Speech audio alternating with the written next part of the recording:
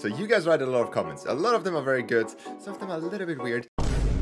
But there's a lot of comments which say things which could be true or could not be true. So today we're gonna testing a bunch of them out and try to answer a bunch of the questions that you asked in the comments. So let's jump right into it. So the first one said on the speed limit video that you can actually stack the mutator zones and basically have kind of unlimited speed. So we're gonna take out the mutator zone, make sure that it has the right setting. So we're gonna first try out to like maybe duplicate it when running through it and see if that actually gives us a little bit of a speed boost.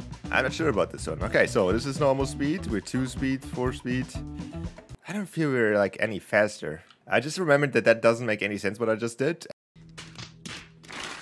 And it would basically just be a giant zone anyway, so we have to stack them actually into each other. Okay, so we're gonna do this a little bit more scientific here. We have our checkpoint and our start here. We have one mutator zone, and then we're gonna see how much faster we can actually get. All right, so the normal time is 10:41 with just 2 times speed in one mutator zone. Okay, so just so I don't waste too much time and see if this actually works, I'm gonna stack 2 mutator zones. So technically I should be double the speed. I mean, it's not double, but it is faster. Okay, so now we have a total of 20 mutator zones. And I should technically now be flying through this. I mean, that is not that bad. Okay, so we now have about 100 mutator zones in here. This might break my game, but I just hope for the best. It's not really that fast, right? Okay, one last time we're gonna try it also with the movement modulator, but technically this myth is already busted, so we can probably say that this is true, that you can actually stack them. Yeah, it's not really that much faster, but that just confirms that you can actually stack mutator zones into each other and make people kind of go insanely fast.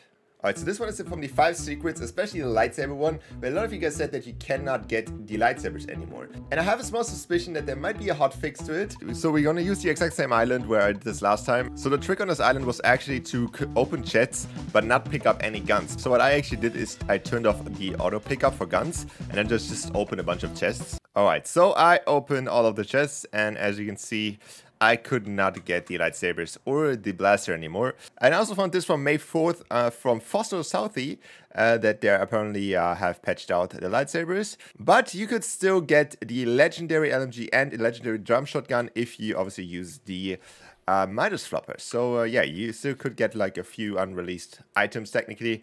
But for the lightsabers, they have sadly been patched out. Alright, so this next one I saw all over my videos in the last few weeks, and it says new items in the Shark Wars Gallery. And yes, I can confirm there's a lot of new walls in the Shark's Wars Gallery, especially these broken ones are really cool.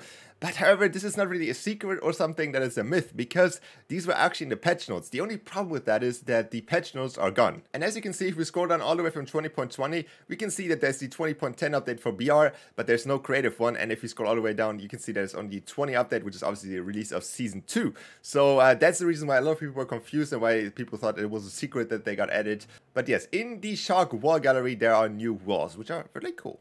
Alright, so this next one is about UFOs, and it actually looks like they decreased the number of UFOs that you can have in a map. And apparently they even decreased it by quite a bit, so apparently we should only be able to be placing 4 UFOs now. So we have 3 now, and now we have number 4, so we can still have 4, that's good. And now if I place this one, we can actually not. So I think the total number that we could have at some point was 31 or something, and especially people who already made maps with like 31 UFOs, that might be not that cool. I wonder if they decreased anything else. Let's see for the tanks. I think the total for the tanks was 8, 4, 6, 8, and yeah. Okay, so we still have 8, so that's good. I really hope they didn't touch the cars, because that would actually ruin a lot of maps. I think the UFOs are already ruining a lot of maps if you actually have a lot of UFOs. But the cars, that would literally break so many maps. But I highly doubt they did that. 16. And yeah, that works. And we cannot place any more. We cannot place a single one more. I don't know why. Maybe they were too buggy if you had too many of them. Also, I'm not sure when they did that. I do not play too much with the UFOs. But I know for sure that they had 31 at some point. So that is very unfortunate for everybody that likes to play with the UFOs. Alright, for the last one we have a small one, which is like, I would say more for the unexperienced players in creative. And that is how you get these like water and stuff like that in creative and actually activate it in creative. So in almost every device now, especially the new ones, there's a setting which is called all, right? By default, everything is set to gameplay only, which means you basically will only see it if you start the game. But if you set this to all, it will basically be allowed in creative as well. You can also set this to creative only, and you will still have the same effect. This is like fairly a newer setting in devices where you can actually allow this to be in creative, so you can actually test it out in creative. But I think a lot of people, which are especially new to Fortnite Creative, don't know that this is a thing. So if you want to have like any kind of like newer devices like the water enabled in Creative already, you can just have it to all or Creative only. And this wraps it up for today. Hope you enjoyed this one. Hope you learned something, and I will see you guys back in the next one. Bye.